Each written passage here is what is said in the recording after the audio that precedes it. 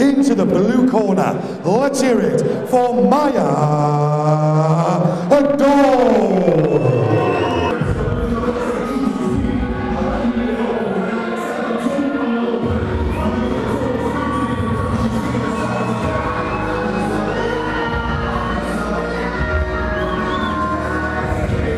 And his opponent entering into the red corner. Let's hear it for Ken O'Kane.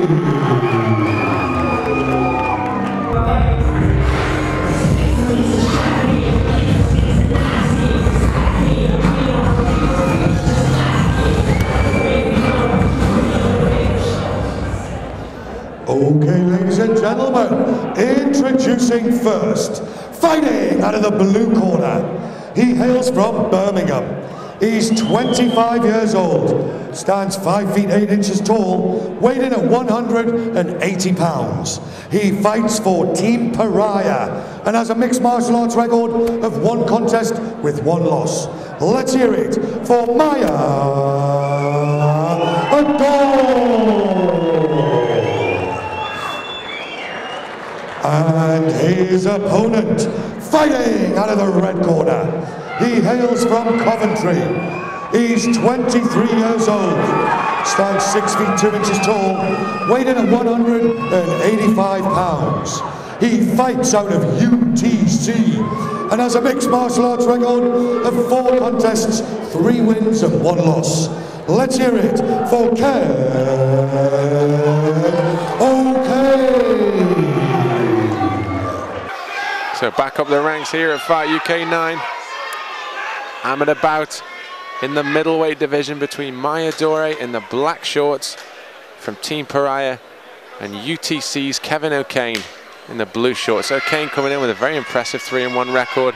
To me, Dave, looks the much taller of the fighters, and that may be Borat and Dore's first choice of attack, looking to neutralize the range with a big takedown if he can get one. Definitely doesn't look any less thick either, Kevin O'Kane, Ben. He looks very big compared to his opponent, and now in mount. Dore in early difficulties here.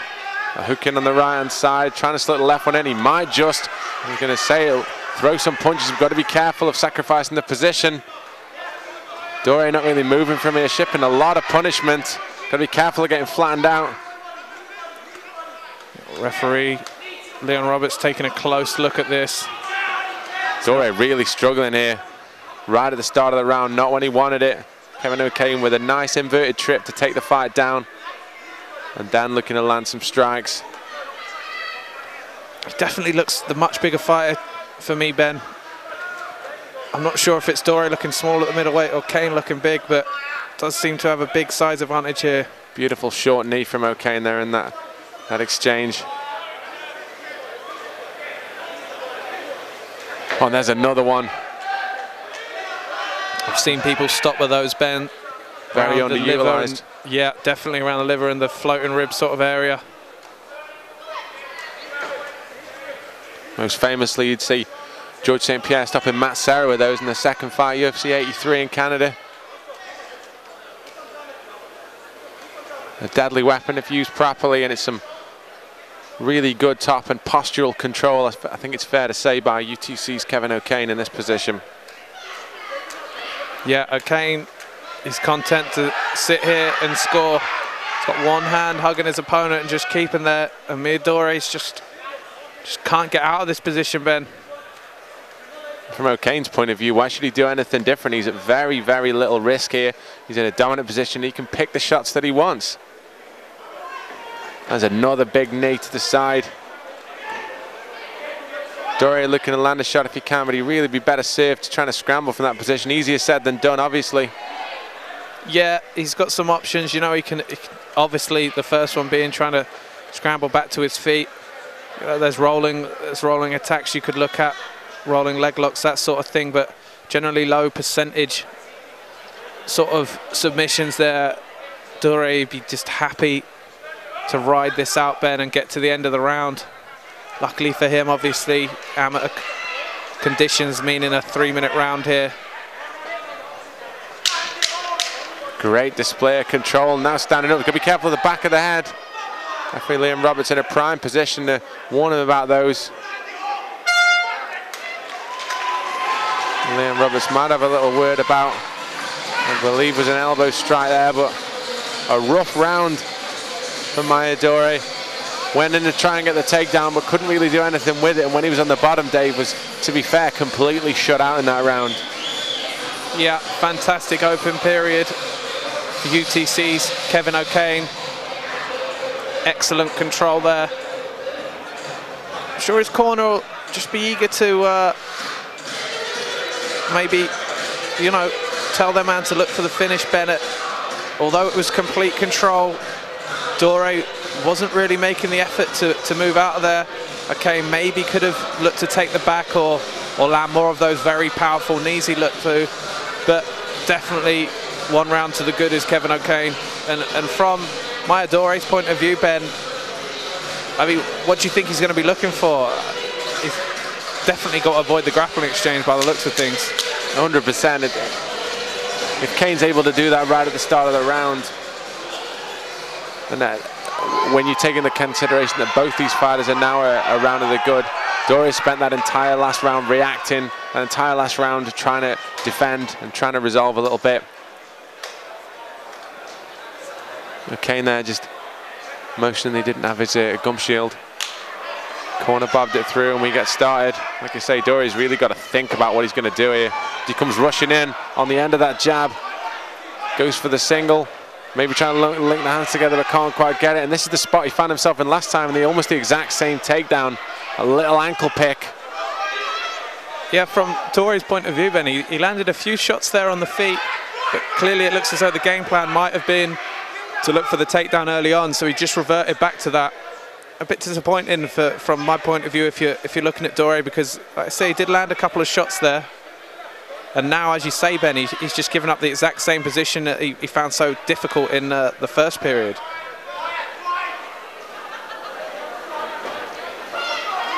Okay, once again going round to the back, the position that he had all the success in, and basically it's a carbon copy thus far of the first round. That little ankle pick trip takedown, and now rotating through. Dore's really got to try and make something happen here, because we've seen in the first round O'Kane's got the game to shut the fight down from here effectively. Yeah, it'd be interesting to see if O'Kane looks to do something different, maybe take the back, maybe go for the submission. But, you know, Ben, he is winning the fight in this position. I'm sure he's aware of that. Looking to take the back now, maybe. As we say, but I mean, if he can just stay in a safe position and land shots, then what reason does he have to risk it all and go for those submissions, which are obviously a lower percentage? Where he is at the minute with this control, punishing his opponent with body shots. Got one hand locked in on the left-hand side. Dore's really, really struggling with this, and it's not hard to see why. And now turning it over, looking to push past the hips where he can get some bigger shots off.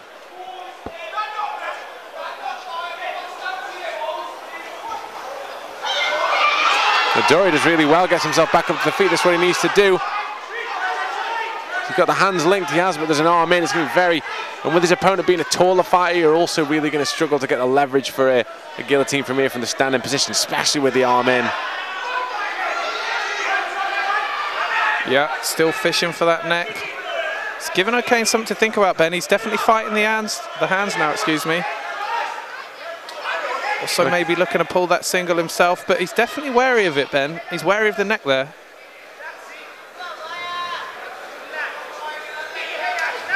Scoops that hand off in his corner, calls for him now to work. Now the danger's gone. Kevin O'Kane can look for the takedown.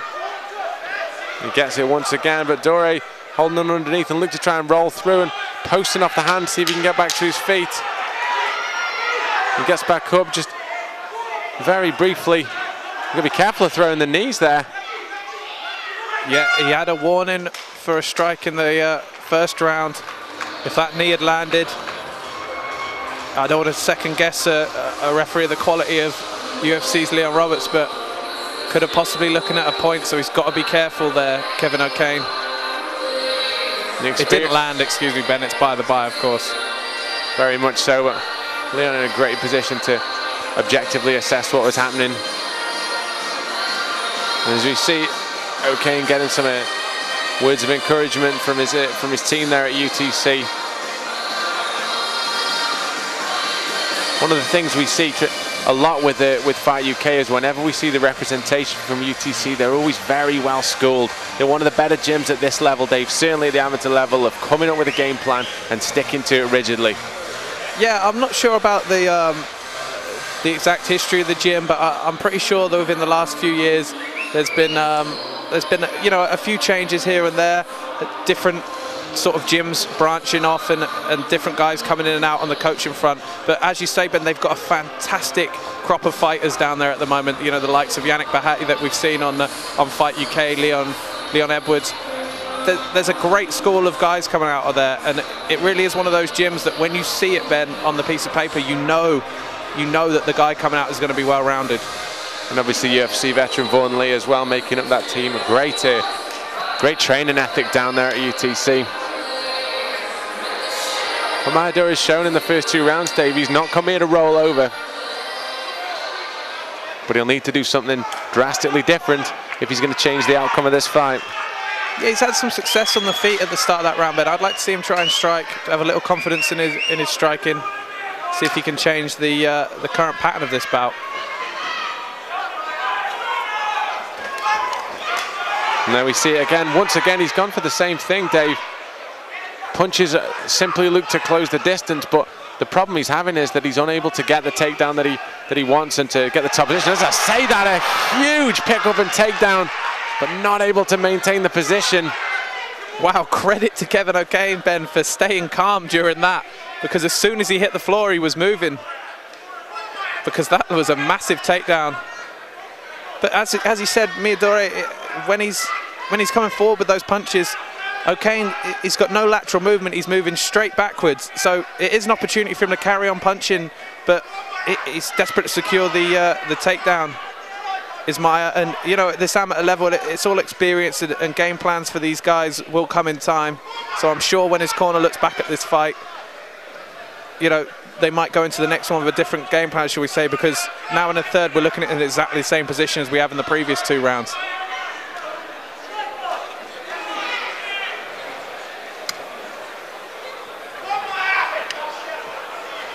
Dore looking to stand back up to his feet, and he has done, but he's in a very awkward position here with his back given.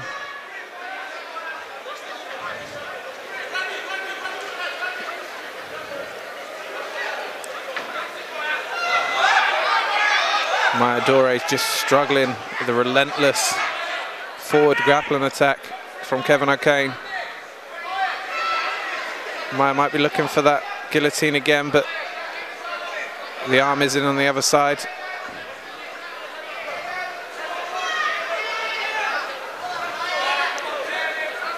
From Dore's point of view, Ben, he's got to look to pummel in. Leon Roberts, excuse me, calling a timeout, just a little low blow in there. It was a short knee at that point.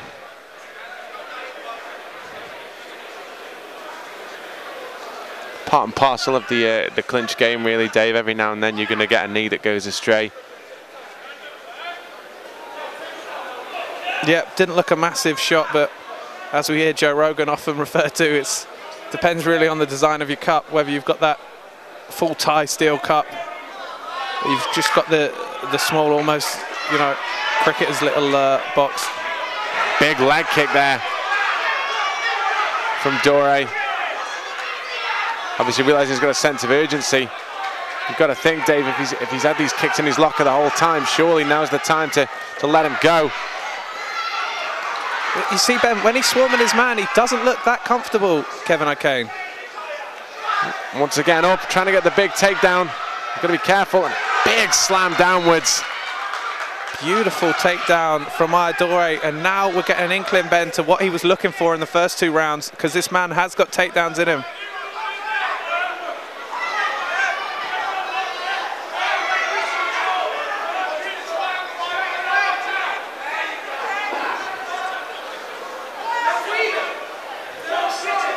Real chest battle, this one panning out to be, and a nice attempt at a sweep there from Kevin O'Kane, but Dore's got the fight where he wanted it, but he just didn't get, with those first 2 rounds, Dave, I think he just didn't give himself enough time to do the work he wanted to, and a beautiful sweep up and over the top, right on the death by Kevin O'Kane.